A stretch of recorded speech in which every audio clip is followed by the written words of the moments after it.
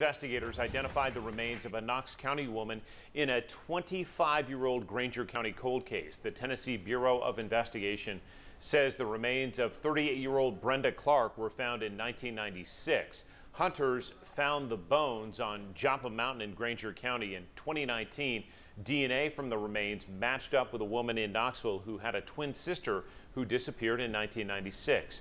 Further analysis confirmed the victim was indeed Clark. The TBI wants to hear from anyone with a tip in that case.